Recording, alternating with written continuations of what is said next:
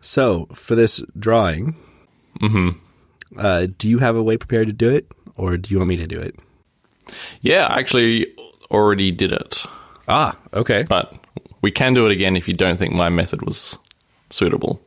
I'm sure your method was perfectly suitable. All right, well, here's what I did. Firstly, I sorted the subreddit comments randomly twice, and then grabbed the top name, the top comment 2 times. And then I pulled up the screen of retweets from the Twitter and just did a random number generator to grab a name out of that, put those 3 names in a list, and then used a random number generator again to select one of those names. So if my procedure is correct, then that would have given the Redditors 2 chances, like we said, and the Twitter users 1 chance. Something like that. It gave the one Redditor that was picked 2 chances. It gave the one Redditor that was picked 2 chances. Huh? Right? Because you said you picked the top one, and then you doubled it up. And mixed it up. I sorted the subreddit twice by random. Oh, I see what you're saying. So we had two Redditors and 1 Twitter out of that. I see. Okay. So, I mean, there could have been the same Redditor twice selected, but it happened that it wasn't. Right. So I'm not sure how mathematically perfect this procedure was. But I also don't think we have to be 100% scientific either. No, I think that's good and fancier than the method I was going to go with. So. Oh yeah, were you going to do the close your eyes and run a finger across the screen? Because I contemplated doing that. I got a bunch of scraps of paper in a hat. Okay. This user said, the functionality that opens up with AirPlay getting cracked is so awesome, it's a shame that Apple keeps it on lockdown, but I would be curious for Apple's reasoning here. All right. From user... The basement work. Basement work. That's the one. All right. So, happy 50th show. Fireworks. Crackers. Crackers? Party poppers. Yeah. And happy AirPods Pro to basement work. Man, that's exciting. Are you going to go ahead and send a note, or do you want me to send a note? You can do it, since you're going to have to coordinate the postage and whatnot anyway. That's fair.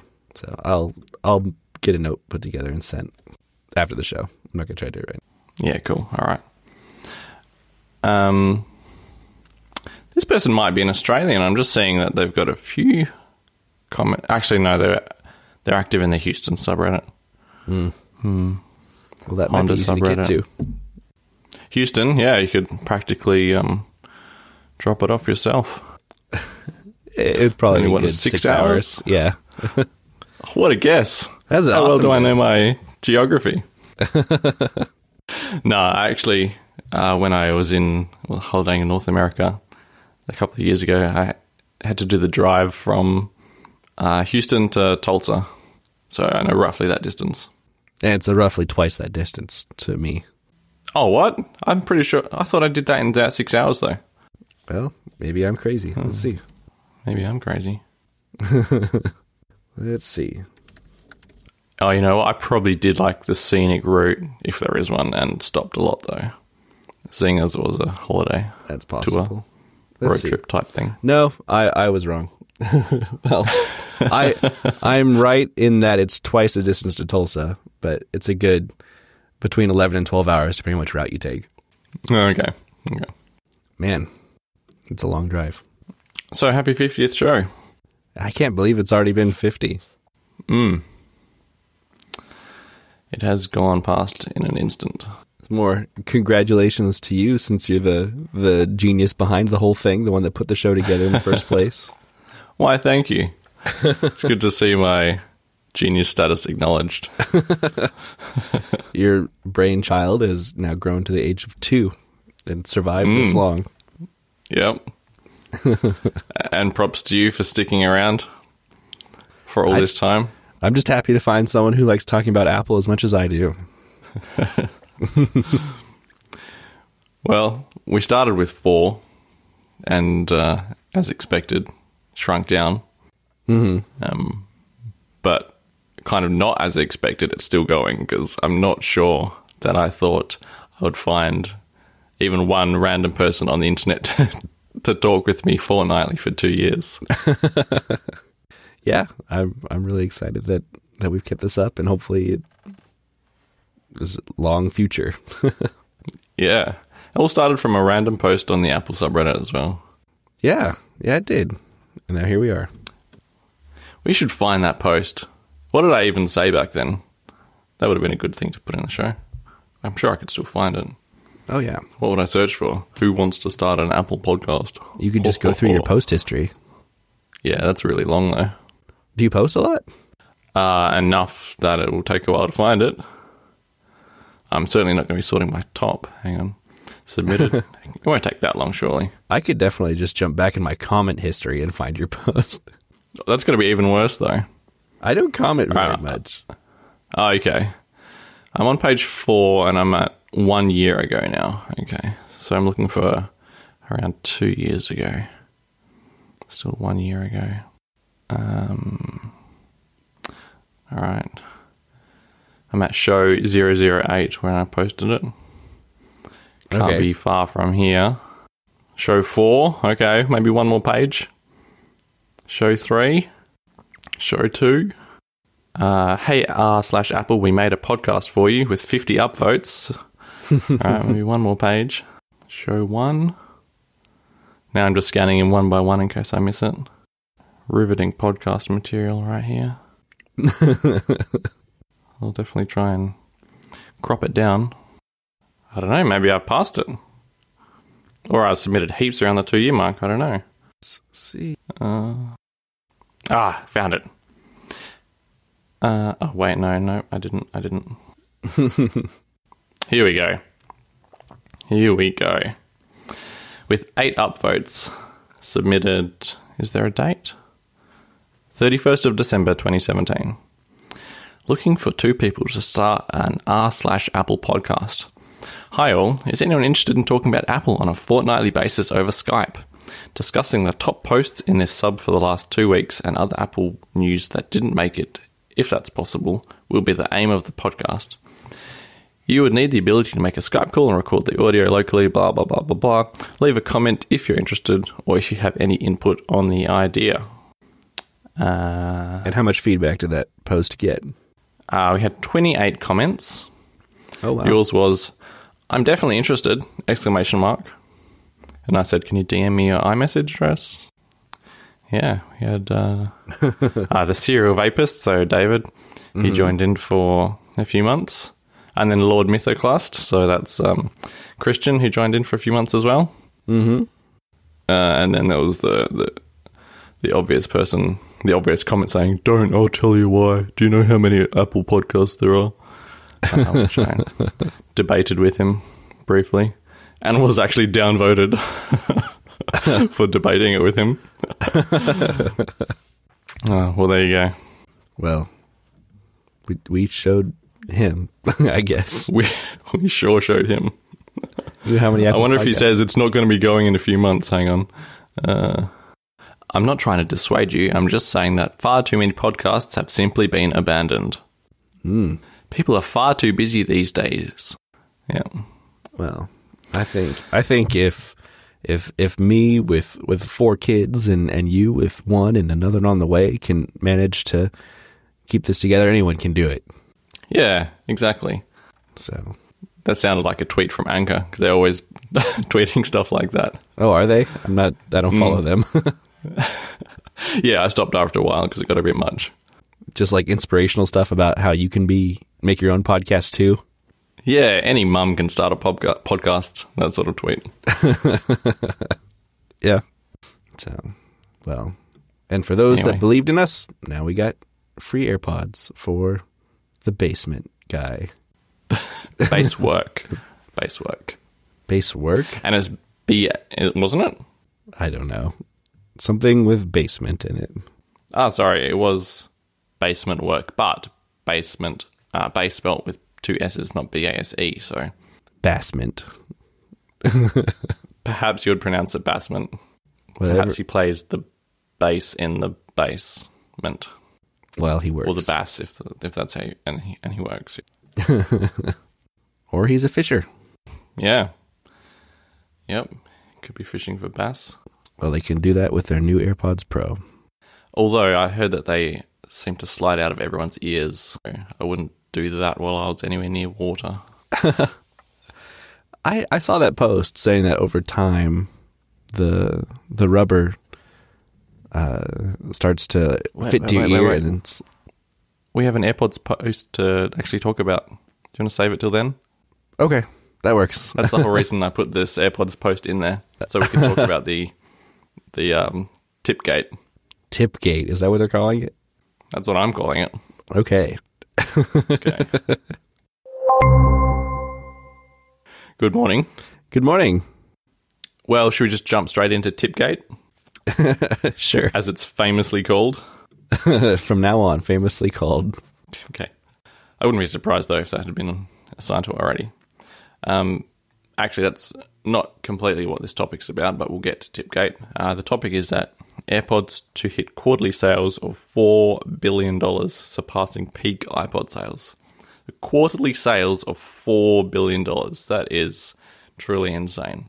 Although that number is a little bit of a guess, because to arrive at that number, first they looked at, wearables and home as a reported figure from Apple, and then they minused the estimated Apple Watch sales, and that's how they arrived at AirPod sales. Right, and we can just assume that HomePod sales are zero, so everything left over is Apple Watch or HomePod AirPods. Oh, poor HomePod. It's just too expensive, I think. I agree, especially with you have things like the Google Home Mini that Google just gives away. Right, yeah. Every man and his dog has a Google Nest Mini. Right. I'll correct you there. Because they seem to be just like thrown at you when you walk into a retailer of electronics. You basically have to bring a shield with you. They're coming so thick and fast. And if you have any subscriptions to anything, Spotify will send you a free one. If you're a Google Fi member, you'll get a free one. I just saw an article the other day saying that YouTube Premium subscribers are slowly getting offered free Nest Minis as well. So, well, my telco has a rewards program, and they said 2 Nest Minis for 15,000 points, and just the fact that you subscribe to their rewards program got you 10,000 points already. So, yeah, they're basically giving them away for nothing. Wow. This really surprises a lot of people, I would assume, considering how many naysayers the AirPods had when they were first announced a few years ago. Everyone's saying but they're perhaps even more wrong than like iPad naysayers or iPod naysayers. I mean, every category that is announced has naysayers, doesn't it? But that's true. Certainly had a few. Yeah, I mean, it's hard to have ever guessed that something that is just a small accessory could see quarterly sales at $4 billion. Something that you really can't buy unless you already own other Apple products. Someone in the comments said that like AWS as an entire business is either half or double AirPods. Either half or double? Doesn't know what they said in the comment. Oh, quick, Control F, AWS. Sorry, that's my Windows pass coming back. I don't even have Command F because I'm on an iPad. I just Command F'd eight. No, I didn't. There it is. Amazon's AWS Lambda. No, that doesn't say anything about the next one down. The entirety of AWS is only twice the revenue of AirPods. Man. That was from Trillic, and then Superior Array says AWS is the internet, basically.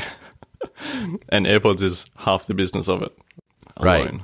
Yeah. Do you remember, this is probably maybe almost exactly 2 years ago, AWS went down for like a couple hours and like half of the internet was just gone.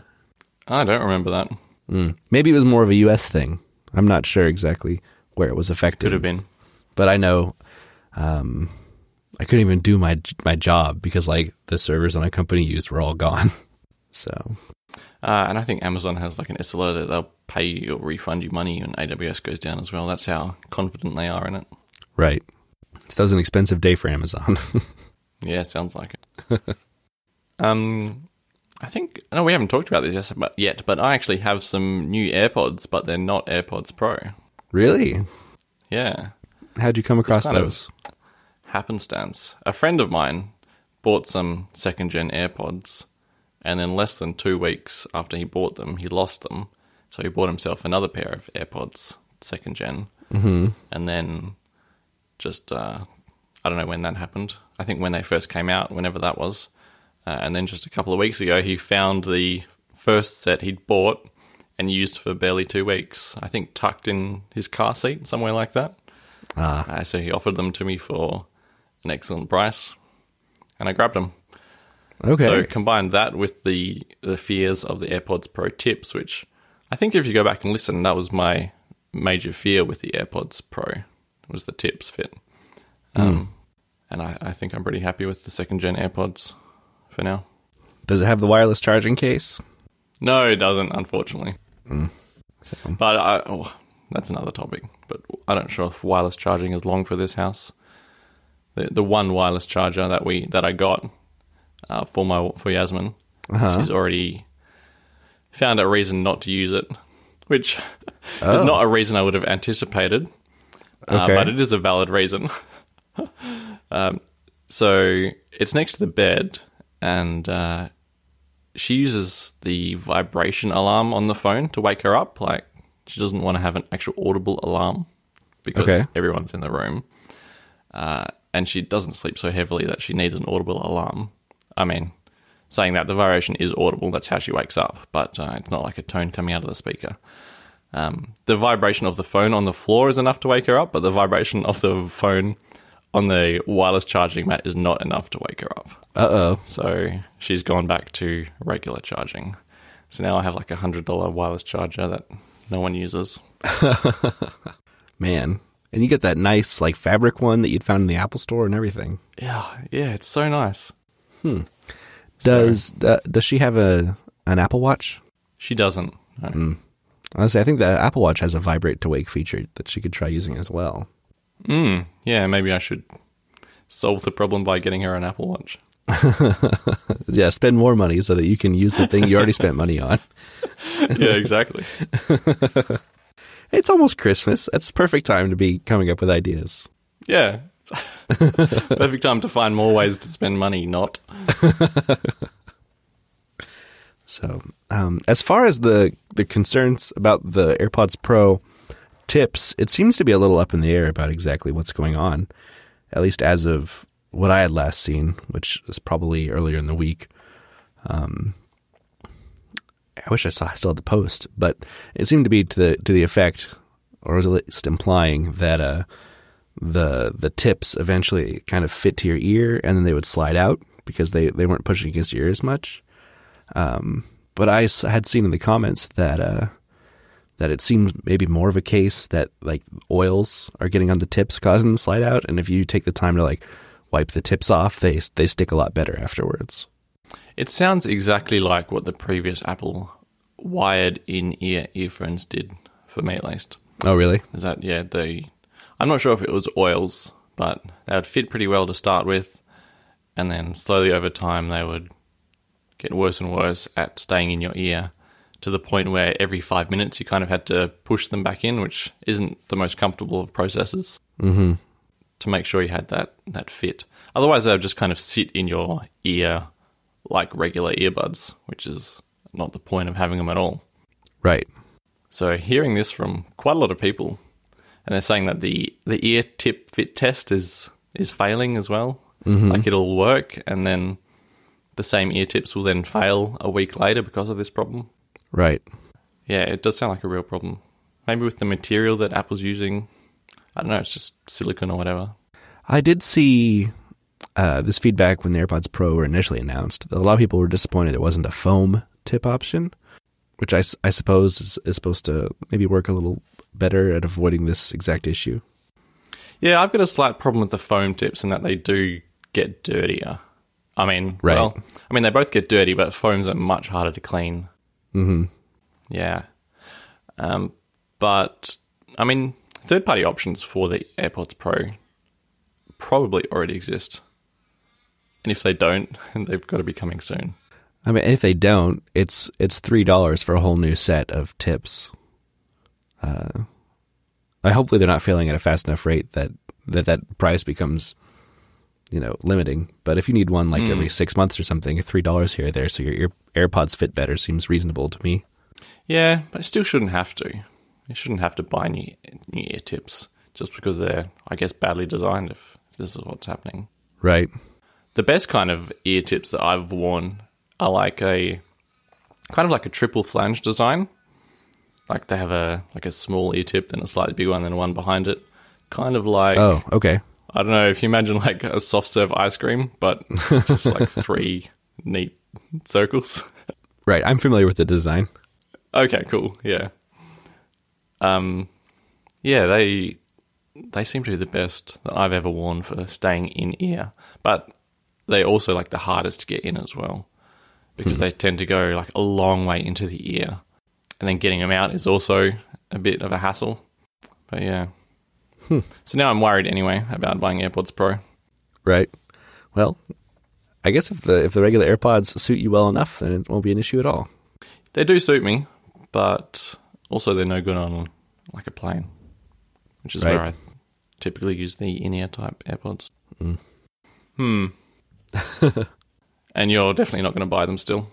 Right. Yeah, the in-ear headphones just aren't comfortable to me, and I have no desire to upgrade. On the AirPods second gen, though, I do enjoy the Yo Siri command. That's very nice to have. Oh, right. Yeah, I forgot that was a new feature. And besides that, are there any other benefits?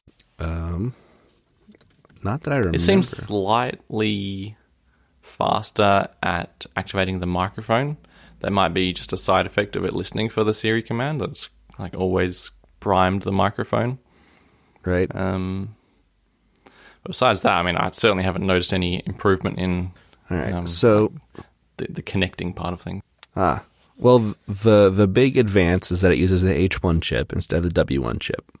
Then everything else is just what comes with that chip. So Yo Siri comes with the H1 chip.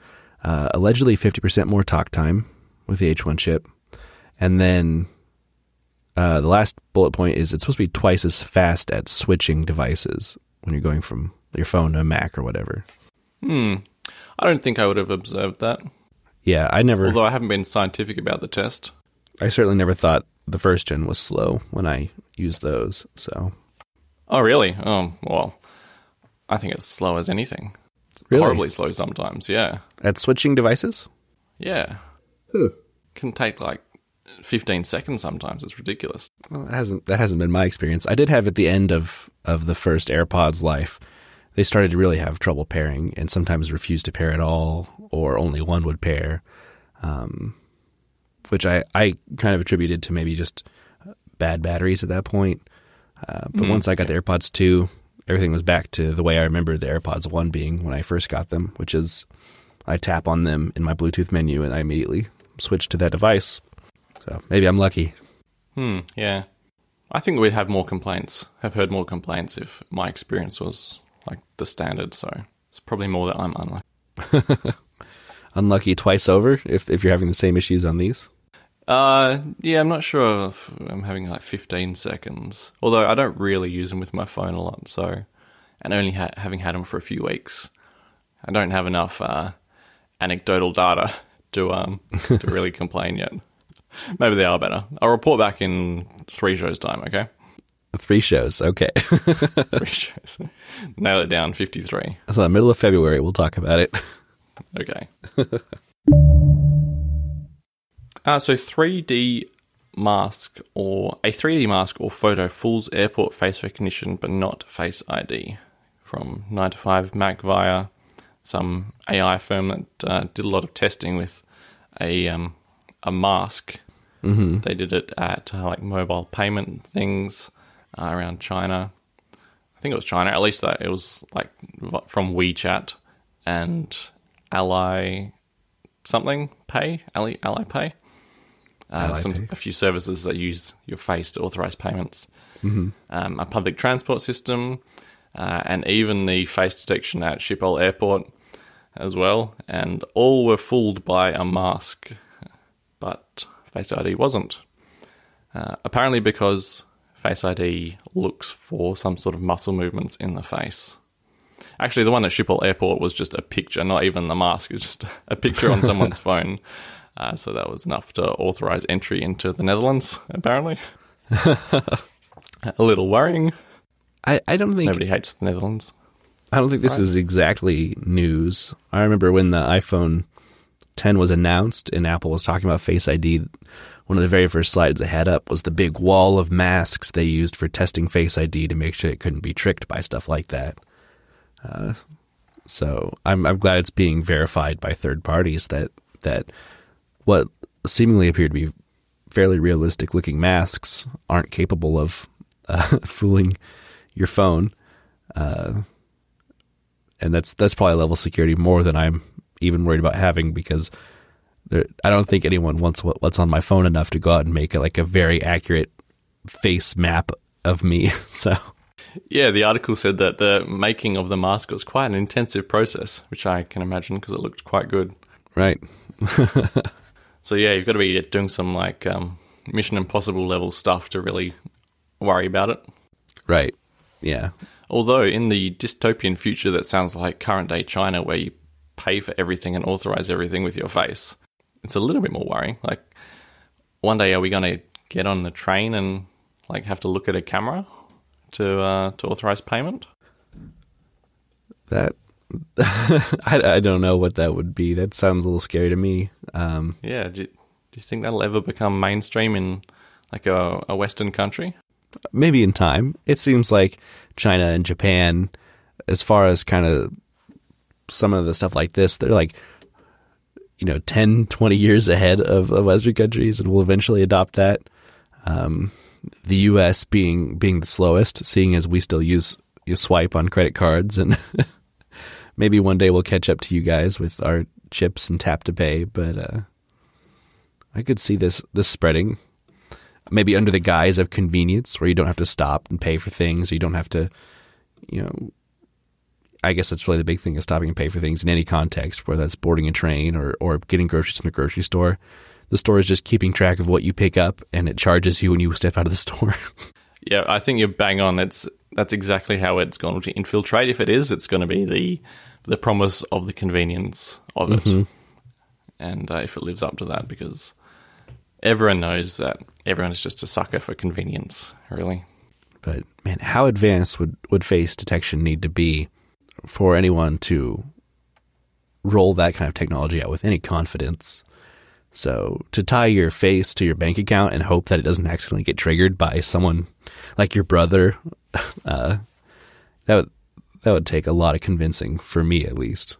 That is one of the compromises, isn't it, of Face ID? Because the odds of it matching just some random, I can't remember the stats when they announced it, but they're smaller odds than Touch ID, except when it came to your identical twin or a family relative. Right. And then it was a lot higher, wasn't it? Right. Yeah. Because kind of your facial topology is really like the sum of the parts that you inherit. So it's you're going to have a very similar face, especially to your siblings, and then maybe a little less so to your parents, and then the opposite direction as well. And so in case identical twins, it's, I think, at least the way people were talking initially when Face ID came out, it seemed more likely than not your identical twin would be able to unlock your phone. But I haven't heard any updates on that in the last couple of years, whether or not people are still testing that, or if the fact I haven't heard anything about it means that maybe Apple's fine-tuned it a bit. That's not the case anymore. And there was the problem that people were trying to get their twin or sibling to unlock it, and then when it didn't work, putting in the passcode and then training the Face ID on the wrong face, and then it would start working after that. That was a big asterisk on these sorts of tests when Face ID first came out, I remember. Which was something that people weren't necessarily aware of right at the start, so they didn't even actually realize they were kind of teaching the phone to do that. I guess if it becomes the thing to unlock your bank account, well, not to unlock your bank account, because it kind of already is that, at least with banking apps. I mean, all the ones I use have Face ID already built in. But actually, to authorize a payment, say, just at a checkout. Mm-hmm. Is it more secure to know that you might be able to use your sibling's account, or if it was back to fingers, that just some random somewhere in the world could authorize the payment? I mean, that's I'd argue kind that of Touch ID would be more secure in that case. I think that's fair. That's kind of the case now, though. If someone took my phone, if my brother, my brother and I don't look that similar, but if we did, and he took my phone, he could use my credit cards on there with Apple Pay. So I think the real security lies in having one device looking for one person's face, and if you're not that one person, it won't work. I think it's a lot scarier when you do a general application where you have this massive camera system that's tracking everyone and it's trying to tell who everyone is, because it's a lot harder to be precise in that case, whereas you have one device really fine-tuned to you specifically. Yeah. Okay. You said Japan back then had. Back a few minutes ago, you said Japan had this sort of thing. Was that in the article as well? No, I was making a broad statement that some of the Eastern countries like China and Japan tend to be, maybe 10 years ahead of us technology-wise in general. Gotcha. So yeah, I don't tend to group Japan in with China too often. They seem like somewhere between Eastern and Western in my mind. Oh, really? And less communist. Sure. So there's vending machines for everything in Japan. That's the coolest thing. Yeah. Yep. Did you know in Japan you can buy Coke with extra fiber? Extra fiber? Uh-huh. No, I did not realize that. I did know that Coke has a coffee Coke flavor that they only sell in Japan, and I imported a can of coffee Coke maybe 2 or 3 years ago just to try it out, and it tastes exactly like you would expect. It tastes like someone mixed coffee with Coke. Okay. Which was surprisingly not terrible. It wasn't undrinkable, but it wasn't something I elected to order more of. Not something you can see taking off in North America? No, probably not. Coke's already got the caffeine in it, so why do you need a coffee flavor? It just seems superfluous to the point of it. Right. Yeah, I don't know. Yeah, because I would assume that maybe the coffee comes with more caffeine then, because I wouldn't drink it for the flavor. Yeah, Coke have tried all sorts of things, like Coke with more energy, Coke plant-based sugar. Sure. Although their recent thing seems to be combating all the news articles that are coming out saying that Coke is the biggest polluter of the planet and that sort of. Oh, really? Biggest producer of plastic or something like that, something along those lines. But every ad I see from Coke now is how recyclable the bottles are and how environmentally friendly the company. Right. Yeah, they're on 100% damage control. Yeah, I see. It's Coca-Cola named the world's most polluting brand in plastic waste audit. There we go. Thank you. That was just within the last couple months. Man, that doesn't surprise me, especially when you consider all of not just Coke, which I think is probably the world's most popular soft drink, but then, of course, they have all the other companies like Dasani. They sell bottled water, and I don't know all their companies, but they do have other brands as well that are selling drinks. Right, yeah.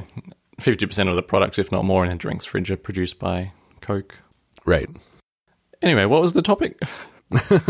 We were talking about Face ID. I'm not sure I have anything else to say on Face ID. Yeah.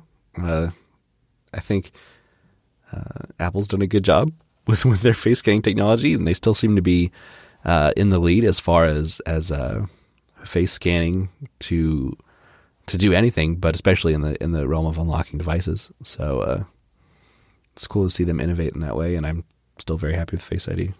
And looking forward to the 2020 iPhone, which has dual biometrics, according to some sources. We will see. We will see. So our friends over in New Zealand finally have support for the Apple Watch Cellular. They probably already had the cellular version there. Actually, would have they had it if it wasn't, if no service providers provided service for the cellular? Would they even have bothered selling it? I guess the question is, would Apple sell the cellular version that just doesn't have cellular enabled? Or would they make a special stainless steel variant that just didn't have the cellular antenna at all? Considering, the SOS function is now an international feature and that requires cellular, then I would say they would have sold it anyway. Yeah, I think that's probably the case. It's probably cheaper for them too than to design a New Zealand specific watch. I mean, and they must have been working with some carriers to provide it as well. But, yeah, hooray for New Zealand. It's so surprising to me to hear that New Zealand is just now getting it. This is probably the dumb American speaking, but when I group New Zealand and Australia together, and in most things, so we don't. I don't think New Zealanders do either. Yeah, that's fair. I'm sure it's just me. But it is fair that the rest of the world groups us together because there are a lot of similarities and we are very close by. And New Zealand's not very big either. You guys should just unify and form one big country. What would you call us? New Australia? New Australia. Aussiland? Aussieland. There you go. You got to do it. All right. I'll have a chat with Jacinta, the Prime Minister. No, you just need to run for Prime Minister yourself. This is your campaign right here. Aussieland. Prime Minister of New Zealand or Australia? Or of the joint maybe that's how it's going to happen. You run independently for Prime Minister of both, and you win. And then as Prime Minister of both countries, you unify them. Or I just split off from the current mainstream governments and start my own government, which encompasses both countries. Kind of like how crazy tinfoil hat people move out into their sticks and then just put a flag in the ground and call it independent. Right. Do you have those? Oh, yeah. I bet you do. Yeah, that's a worldwide thing. I thought we could... I put this topic in there, not because I thought we would have a lot to say about New Zealand and cellular watches, but just to talk about Apple Watches in general, because the topic doesn't come up very often at the moment. It definitely comes up once a year when new watches come out, but outside of that, there's not a whole lot happening in the Apple Watch world, is there? No, it's pretty quiet between releases. I guess if we're still wearing yours on the daily? Oh, yeah. Yeah, I feel naked without it. And I guess I do have some things to report as far as the Series 5 goes. I know initially the Series 5 got a lot of bad press in terms of battery life with the always-on screen. And I don't know if it's been watchOS updates or iOS updates or I don't know. But my battery life has gotten significantly better. I'd say almost to the point that my Series 4 was at last year. So I think that's very good. Yeah. I think when we first talked about my Series 5 and it had been maybe a week that I'd had it, I had reported that as of recording the show, which is in the evening for me, my watch was almost dead and it was almost a struggle to get through a full day with it. But as of now, my watch is still at 66%. So I would feel confident that I could get through a second day if I had to and did very light use with it. So you get through a second day with the always-on screen? Yeah. Yeah, I've always left that screen on. Yeah. Maybe it'd be closer to half a day. I don't know. It's not something I've actually ever tested, but I might feel comfortable going on a weekend trip without my charger. That sounds on par with my Series 3, which you generously gave to me. I would say I'd get, comfortably a day and a half and probably 2 days. And that's with the screen off, of course, because it doesn't have the always-on screen. Yeah, right. So to have about the same with an always-on screen, and a crazy improvement.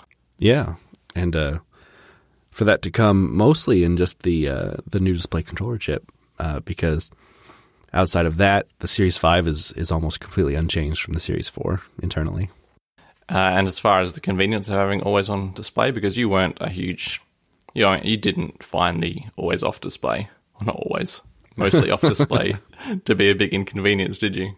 No, it wasn't much of a frustration for me. There's definitely moments where the always-on display has helped.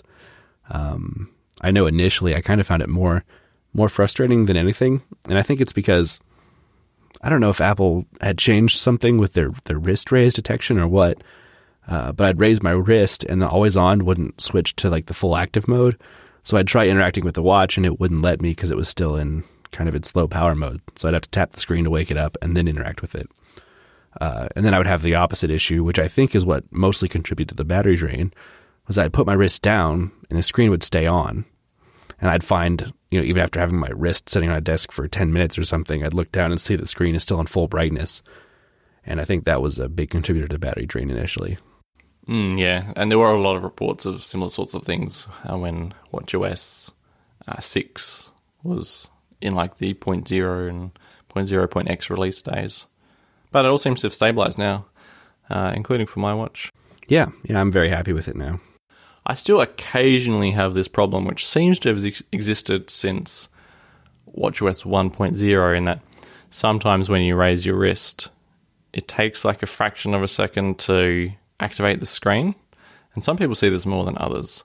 But I know when it's working perfectly, it just comes on instantly as soon as you raise your wrist. But every now and then I just see that it waits just a little bit, and that can be frustrating. Huh. I know listening to the talk show podcast with John Gruber, he had that with a few of his watches. And I think that sounded like one of the main reasons that he doesn't wear the watch is because he's got this little delay. But it sounds like he has it almost every time that he uses it. So it's kind of worrying that sort of thing still exists since WatchOS 1 and we're at WatchOS 6 now, and it still occasionally does the same thing. I don't know what's causing that, but yeah, it can be annoying. Well, moving forward, whether or not Apple ends up fixing that issue, it's certainly less of an issue now that you can see your watch either way. So always on screen is very helpful with that. Speaking of, say, getting a watch for Yasmin, do you think like a Series 1 is still a valid purchase in 2019? End of 2019? Does the Series 1 support WatchOS 6? Yeah, I think only... Oh, actually... I thought... WatchOS 5 dropped the Series 0, didn't it? Right. Because it doesn't have things like activity sharing, which came in...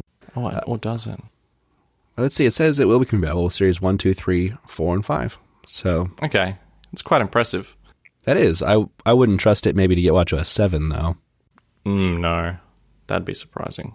So, what was the difference between Series 1 and Series 2? I don't remember anymore. Wasn't it the 2 had the...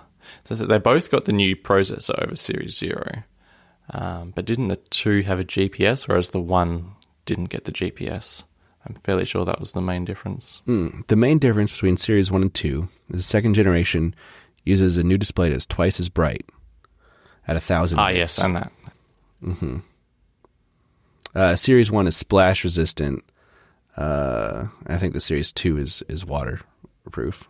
Although I wore my Series 0 everywhere, surfing, diving, in the shower every day, and never had an issue from day 0 to day 364. Yeah.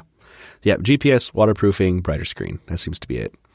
I think for the most part, it'd be hard to go wrong with an Apple Watch. I know it's one of those products where I don't necessarily worry about having I do because I'm crazy, but I wouldn't recommend to most people to worry about maybe having the latest and greatest processor.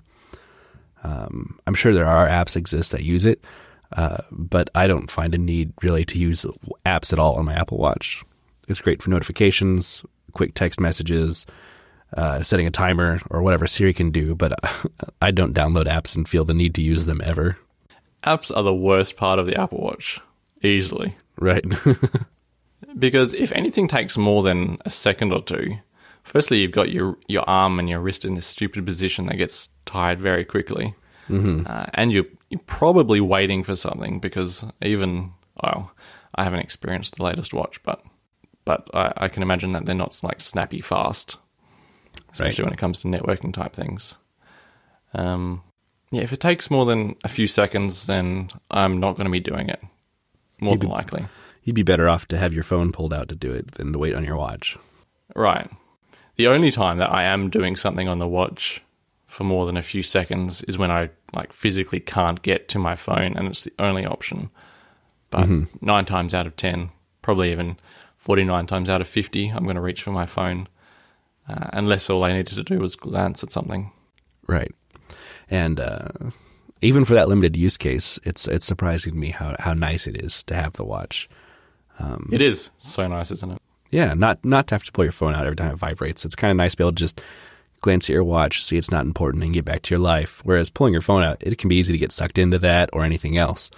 So it's definitely a life improvement. I think my biggest use case for the Apple Watch is in the case of like sitting in a meeting in an office space where you wouldn't want to pull out your phone, but I can get a message and quickly tap a canned response without pulling my attention away from that meeting longer than I have to, and that's probably the main way I use my watch. I love canned responses. That's probably my biggest tip for anyone who just gets an Apple Watch is don't rely on the default canned responses to messages. Like, set up your own, because it'll make life good. Like, my top 5 are just emoji, I think, like happy face, laughing, thumbs up, thumbs down, something like that, and they can respond to probably 95% of the messages that are incoming. So, and even the Scribble type keyboard, if you're sending a really short message, it's just 1 or 2 words. It's very easy and quick to do it that way as well. I try to use Siri on my watch, but honestly, it's not a good experience. It's more times than not, it's just frustrating.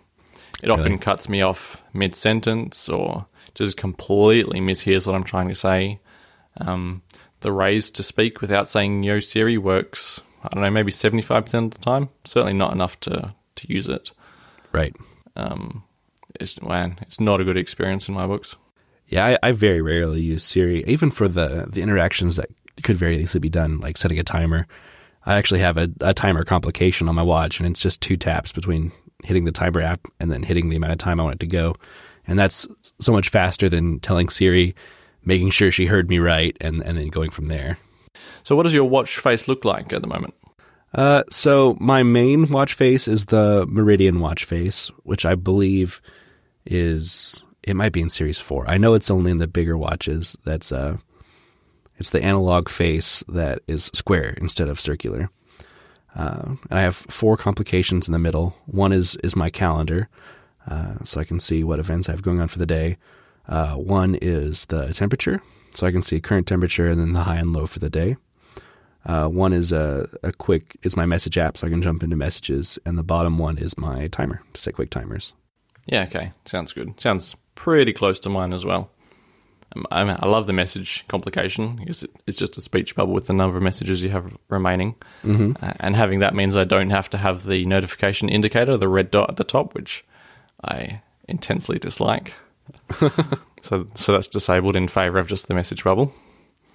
I've got actually, I don't know what the face is called. Let me just have a quick look. It's the activity analog face I've got. So it's the circular analog watch face, but in the middle you've got your 3 activity circles, which I never look at.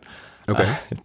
Top right, I've got temperature. Of course, I've got the date in the middle as well, and then the bottom long complication is the wind, which is critical in a West Australian summer to know what the wind's doing, to know whether your house should be open or not. Really? Just because of sand or what? Just because of, do you want to boil all night long in a boiling hot house, or do you want to have a nice breeze flowing through it? Really? Yep. Okay. So if you imagine like the days are like 35 degrees Celsius plus, and then like most afternoons around 2 or 3, you'll get the breeze change direction. So instead of coming off the land, it'll come off the ocean, and it'll be like, I don't know, 10 degrees cooler. So it's key to knowing unless you want to go insane. Man, that is between very hot and reasonable based on this. Yeah. Exactly. That's the difference. That's why it's important. And I mean, I could just walk outside and have a look at the trees or just feel the air and see if it feels cool or not. But right. I mean, I have the temperature on the thing as well. I could always just go outside and feel that. But it's just nice to look at my watch while I'm inside. That's interesting to me to hear a genuine use case, because like the wind direction complication is one of those that I've seen and went, well, that's useless. No one's going to use that. so man, before the wind complication existed, I was using third-party wind complications. That's how badly I wanted it on there. Yeah, it's interesting to hear a genuine use case for something like that.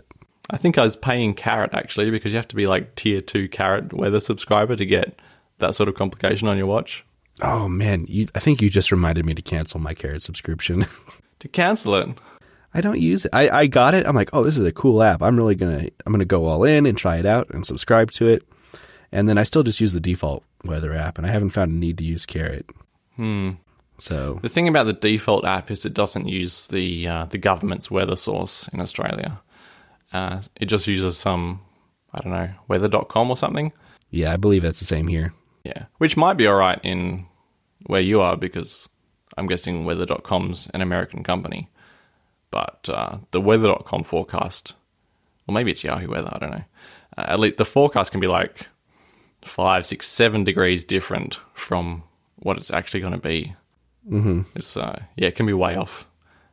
So, I mean, it gives you a rough idea, but if you want to know some precise stuff, then the Bureau of Meteorology and handily Carrot has that as an unlock option for $8 a year. Huh.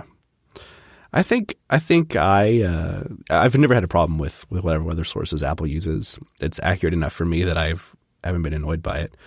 The big selling point for me with Carrot, and now that I'm looking at it again just now, I might keep it. The fact that it has a weather radar, I really like that.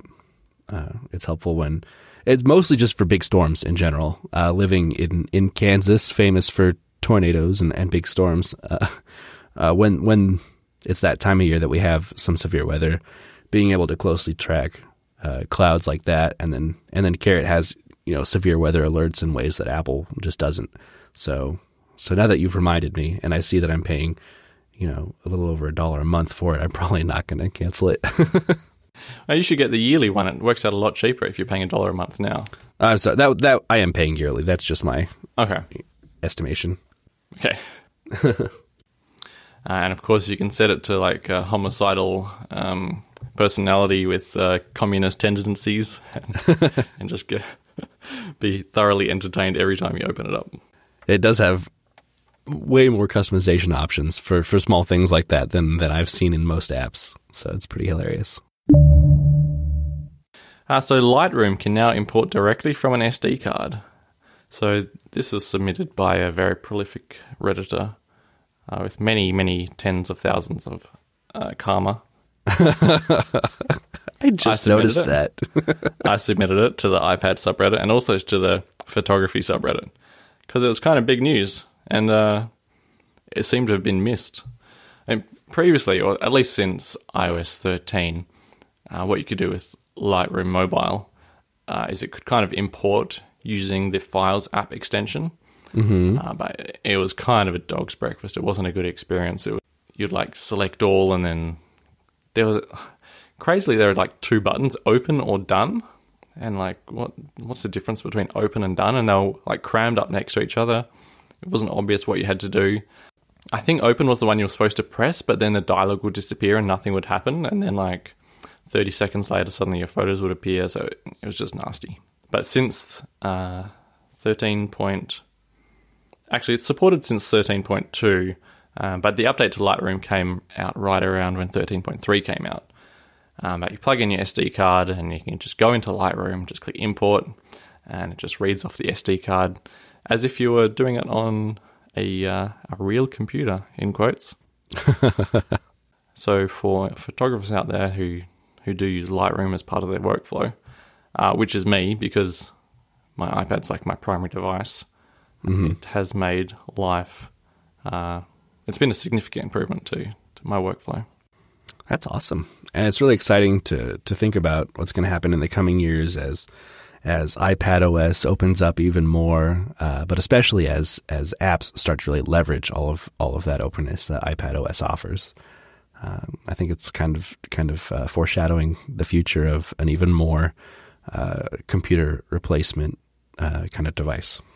And it's exciting that Adobe is kind of running with, it's got the baton held out front. Right. In a lot of ways. I don't know of any other apps that can import directly from the SD card. I mean, besides Photos.app on the iPad. Yeah, Adobe's leading the way in a few different things. They seem to be full speed ahead in Photoshop, mm-hmm. and bringing that. even though it's a bit limited at the moment, but it's pretty early days. Lightroom is regularly adding features from the desktop app. Quite sure if they're at feature parity, but they're not far apart.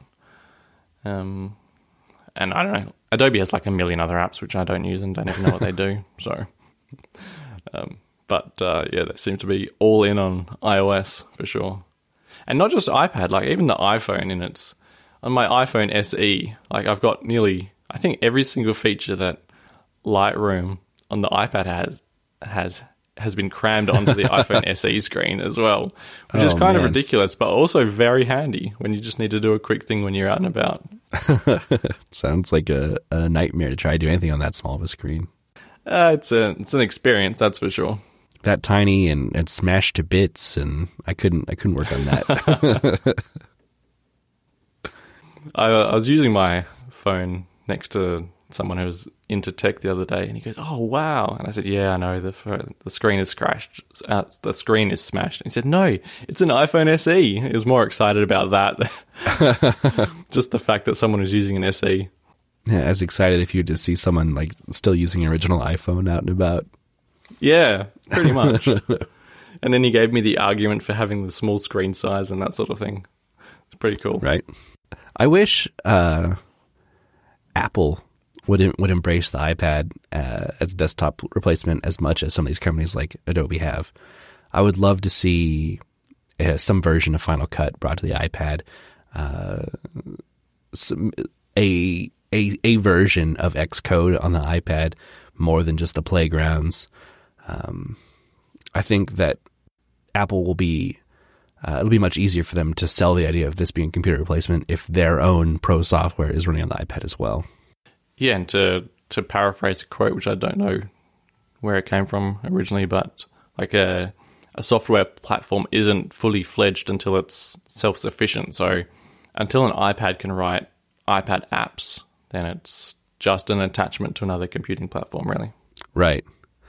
And I don't know how valid that is because I'm not a developer, but it sounds good. There's definitely merit to it, and just the idea of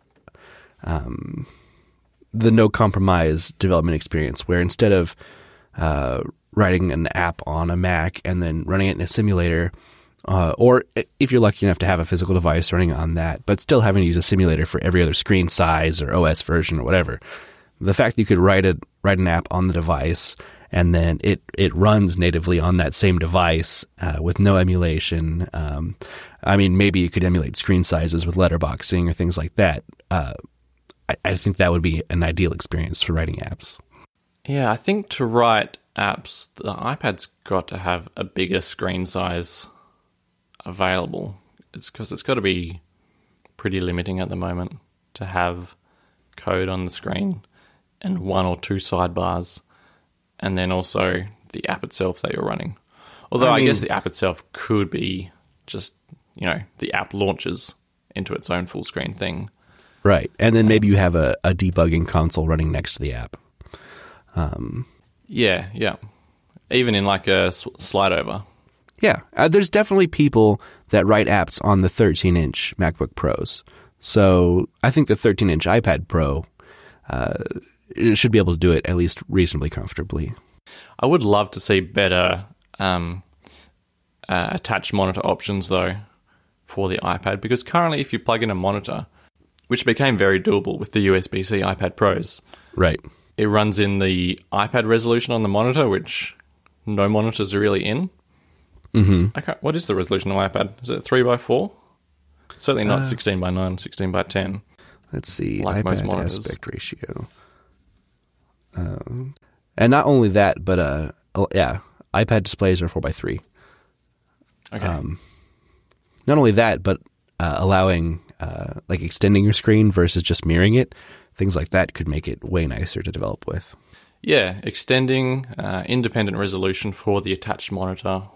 Those two things, and I could really see the iPad becoming even like for someone who docks their laptop most of the time, like a replacement for that. Oh yeah, especially since you can attach a mouse and a keyboard. a mouse now in iOS 13. If the cursor is a little bit janky, it's still pretty good. Yeah, I think that is the direction we're heading with this first version of iPadOS, really foreshadowing a future like that, where you can sit down and dock your iPad and use it in a more professional environment. That seems to be exactly what Apple's implying that they think the future of the iPad is, and I'm really excited about it. The only thing that's stopping me from using a mouse with mine at the moment, my typical setup is just a keyboard plus touching the screen. If the Magic Mouse would scroll, then I'd be all over that. But Unfortunately, there's no scrolling functionality with the Magic Mouse and the iPad. So yeah, it just is more, I don't know, user-friendly, I guess, just to touch the screen and type when you have to type. You've got to imagine Apple has some kind of reporting going on behind the scenes, like how many people are actually using the cursor feature in iPadOS. And I think if they see a high enough adoption rate, they're going to have to put more resources into fully fleshing out the idea of mouse support. So you're saying I should just keep using mine to add to the statistics? I mean, not necessarily. I'll just leave it paired and in my pocket so it jiggles around all the time. This is what we do. We're going to leverage the whole Apple Show community. Everyone start pairing your mice to your iPads, and they'll get 12 more people on their charts. Exactly. The final topic, which is actually the first topic, but I just jumped over it, is that iFixit has reported on the MacBook Pro teardownability. The Mac Pro. The quote is, "Beautiful, amazingly well put together, and a masterclass in repairability." So, just as Apple promised, it was modular, not in quotes, but it is truly modular, even more modular than I think some people expected. Yeah.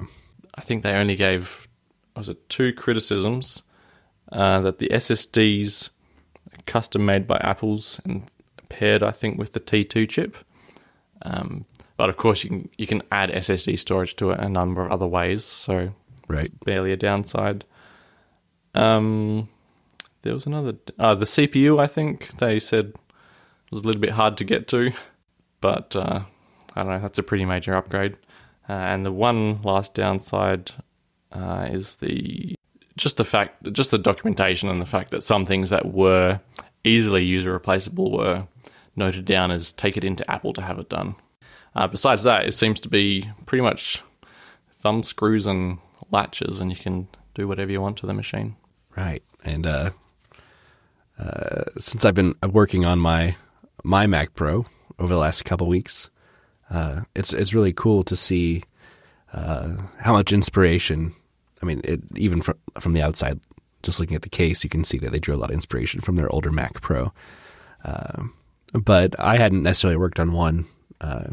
I've never worked on one. I've seen the insides before, but to do so and see that there's no screws on anything. If you want to replace the CPU, it's literally just a tray that slides out and you slide a new one in. If you want to replace the GPU, there's a thumb screw and a latch that you undo, and you can. And it's amazing how easy it was back then, and it's really cool to see them reintroduce that with this year's model. I really like the fact that the securing mechanism for all the PCIe slots is just one slider. So one screw, slide it, they're all unlocked, and you can jiggle them around as you see fit, instead of having a single screw for every single slot, which is the case in a lot of PCs. And that was the same case in the older Mac Pros as well. So, that kind of convenience and really thought about the end user in that way is something we haven't seen from Apple in a really long time. It seems like also the wheels and the feet are easily removable just with a Torx screw. So maybe there will be an aftermarket of third-party wheels available. If you want to pay $400 for them. Yeah, this is a really impressive computer all around, not just repairability-wise, but watching tech reviewers and professionals both trying it out and just being blown away by what they can do with it it's inspiring to me, but in such a I don't know, a non-physical way, because to think of all the creativity that's unlocked with a computer that's powerful makes me want one. But I know that I couldn't even, begin to fully utilize the power of a Mac Pro, whereas a 5-year-old computer will easily handle all the work I do, for the most part, at least. It kind of makes me sad that I'm not a target audience for a computer like this. I think 80% of the fun for us is just like setting up or configuring or building it, even if it is. That's right. The 2010 Mac Pro. Which year do you have again? Mine is a 2010, yeah. Yeah, the 2010. I thought so. Yeah, 80% of the fun is actually, buying the components and getting it in there and researching it and making sure you've got the optimal build and best bang for your buck. That's right, yeah. That's where I have the fun. I'll let the creatives do the boring part of actually using it. And speaking of bang for your buck, this Mac Pro that I've been using and building up, the 2010, it's incredible to me how well it runs still. At this point, it's not the computer I bought in almost any sense, except for the case that it came with. I've doubled the RAM to 32 gigs. I upgraded the CPU. I went from the quad core 3.2 gigahertz to I ordered a 6-core 3.46 gigahertz Xeon from eBay, and then the seller sent me the 6-core 3.33 gigahertz variant, which is disappointing, but still much faster than the CPU I got, and I got half the money back from the seller. So it ended up being a really good deal anyway. Oh, nice. Yeah. So that ended up being perfect for me still. I upgraded the GPU to an RX 580, which the 580X is what comes in today's Mac Pro. So to have basically a new GPU with 8 gigabytes of VRAM and full metal support is incredible. I've replaced the wireless Wi-Fi and Bluetooth with a modern Wi-Fi AC chip and Bluetooth 4.0, and even put a long-range antenna on the back in one of the PCIe slots so that I can get good Bluetooth coverage. I've put in 6 terabytes of RAID storage, and I did a little bit of fiddling to get Catalina run on it because it's not officially supported, but there's no reason it shouldn't be because it runs at perfect speed. The CPU is barely under any pressure to run it. And then my end goal of this was if I could still use Xcode and write modern apps with SwiftUI, I'd consider it a success. And I've been able to do that super easily. I've been playing around making some watch apps with SwiftUI just this last week, and I have the Xcode running and a simulator of every Apple Watch running all at once, and it doesn't care. It runs perfectly. Wow, those simulators tend to use a lot of resources, so that's impressive. Yeah. I saw you tweeted at Will, or not at Will, but an Apple Watch question. So are you going to share your whatever you're building with us? It's not very impressive. It's a tool for singers. So at least in barbershop, and I know some other competitive singing ensembles settings, before everyone sings, they blow a pitch pipe so everyone can get in tune with each other. I thought, wouldn't it be nice if the pitch pipe was on your wrist? And so I just more as just a test, as writing a SwiftUI app, I made an app I call Wrist Pipe that simulates wrist pipe on your wrist. And I really wanted it to simulate the old contact picker UI that Apple used for digital touch, whereas you spin the scroll wheel and the selector spins around a circle to choose the pitch, and then of course you would tap the middle to play it. And so that was one of my test apps that I made. Will you be publishing it? I'm considering it. I have a developer account, and it's more or less fleshed out. So you may as well then. Yeah, maybe if I do a little bit of cleaning up and have some extra time, I'll go ahead and publish it.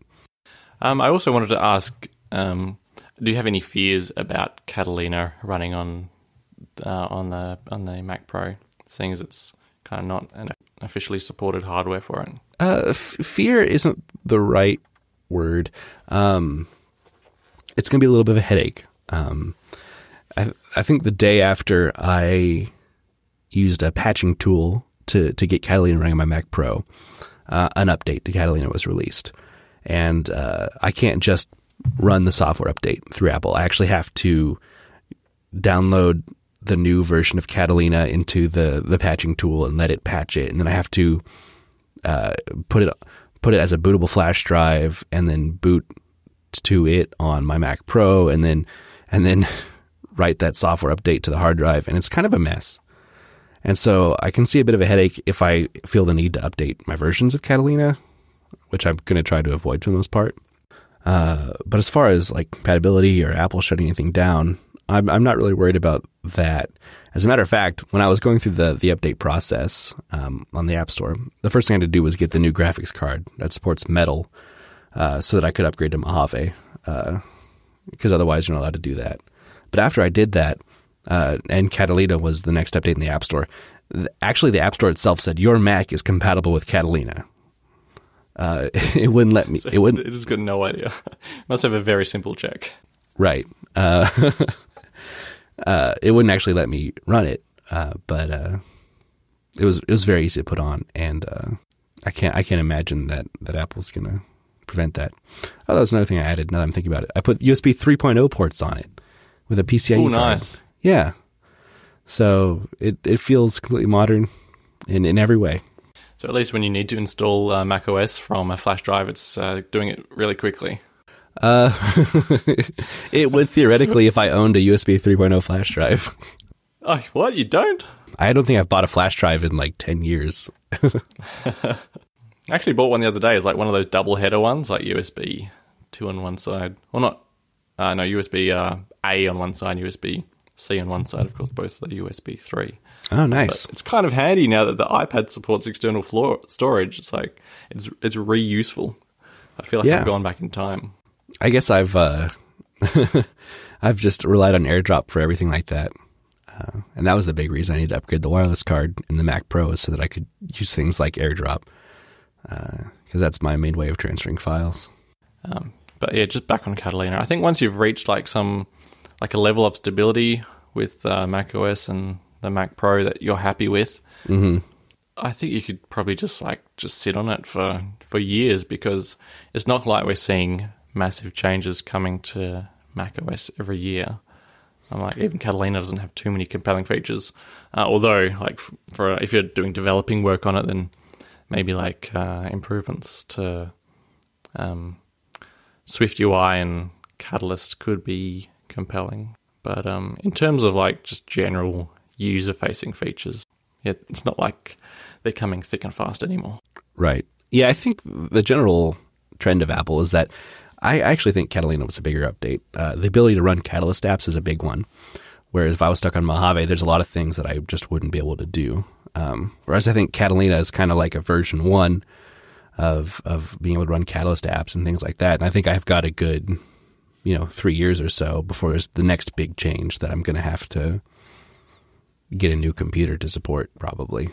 Oh, the odds of someone hacking something together to run, what are we calling it? Death Valley next year or in 3 years or whatever, are probably pretty high as well. Right. I'm sure there's a lifespan to this Mac as well, though. I think the only way I could make it any faster is to put a second version of the CPU I have in it. There's dual CPU variants for this CPU trace. But even then, I'm kind of maxed out in terms of like single core performance, and so it's definitely on the downward slope in terms of its life now. Whereas even if I could get it to run it, it's not going to run it as well as I would hope. This project of yours really inspired me to start looking for a Mac Pro of my own, right? Okay. What I discovered is that if you're looking on the local classifieds, Gumtree, people don't know what a desktop computer is compared to a laptop computer. People don't know the difference between a Mac Pro and a MacBook Pro. In fact, you could find pretty much anything with the word Mac in it in the Mac desktop category, but none of them were Mac Pros. Huh. The best thing I found was a Power Mac. Oh man, that's a little old. It was like the one valid product in the entire category as well. Man, yeah, the number of people selling MacBook Pros, called Mac Pros, in the desktop subcategory was astonishing. Man, it might be a good place to pick up a cheap laptop sometime. Yeah, it's so hard to buy used Apple products because Apple products do retain their value really well. But people really, in their minds, exaggerate what that means. It's like I wouldn't mind picking up a newer Mac Mini or like a 5+-year-old iMac, a small one or something, to set up for the kids to play games on. It doesn't need anything new or fancy, and people still want, $500-$700 for these computers that are 10 years old and like Core 2 Duo iMacs, and they're like, don't lowball me. I know what I have, and it's like you clearly don't know. You have a 10-year-old computer. So yeah, that's frustrating in that way. Just to see what people think computers are worth, and to see them sit on the Facebook Marketplace for weeks, and then you send them an offer that's like in the reasonable range, and like, no, I wouldn't even think about taking that. I'm like, okay, and their computer's still there on there weeks later, and they're just. But anyway, yeah, that's the state of classifieds. Yeah, always has been, always will be. That's fair. It's probably just because Apple products are the one thing I know the value of. I can justify. At least we don't have get mad to call a random number out of the newspaper anymore. Oh yeah, I rented my very first house that way by calling a random classified ad. Oh, nice. It was not nice. So leave that story for another time, hey? Okay. Well, I'm James VDM on Reddit and Twitter. And I'm Jellywoot on Reddit and Twitter. And we have a subreddit, reddit.com/r/the Apple Show. And congratulations again to Bassment Work. I think that's what we're going with for the pronunciation. All right. We're not Basement Work. David will send you a PM to organise the sending out of the AirPods Pro. Yeah. And thanks everyone for all the nice messages. It was really awesome to see how many people actually do enjoy the show. Yeah, that was definitely the best part of this comp, was just getting all those nice messages on the post on the subreddit. Yeah, keep them coming. Please. I need validation.